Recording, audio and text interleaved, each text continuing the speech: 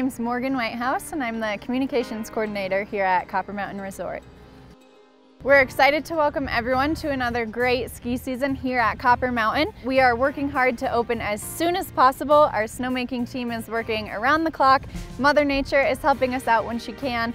For more information on opening day, please stay tuned to our website, which is coppercolorado.com, and our social media pages to be the first to know when we will be open for the season. One of the really unique things about Copper Mountain is that we actually have what's called naturally divided terrain. So as you move from west to east, the terrain is naturally going to progress in difficulty. So that's great for us. We have really terrain for every age, every ability. We're very family friendly, all inclusive. We have a very vibrant village atmosphere, and we have a lot going on this season that we're excited to share with you. Copper is very proud to be the official training center early season for the U.S. Ski Team. We host them here every season on the U.S. Ski Team Speed Center. So they will be here training as early as November until they get going on their competition circuit. On Saturday, November 19th, Copper will be hosting the NASTAR Pace Setting Trials, which is an amazing event to be a part of. Ted Ligety and other members of the U.S. Ski Team will be here setting the pace for NASTAR courses around the nation, so a lot of exciting stuff going on hill.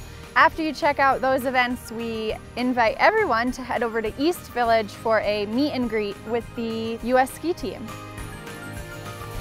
For more information on NASTAR pace setting, just head to our website, which is coppercolorado.com. Copper Mountain will be celebrating Thanksgiving with a bunch of festivities.